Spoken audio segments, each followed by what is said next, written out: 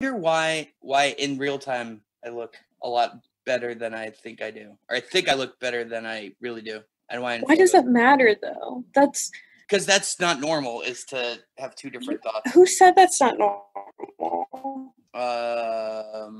I would prefer to feel like I look better in person and in my head than normally. It's got its benefits.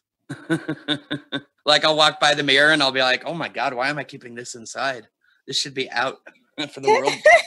Out for the world to see. That's what you should think about yourself all the time, because this is very nice to hear you talk well about yourself. I think that about myself when it comes to, I guess, a few personality traits, but when it comes to looks, no, I'd have to pass a mirror.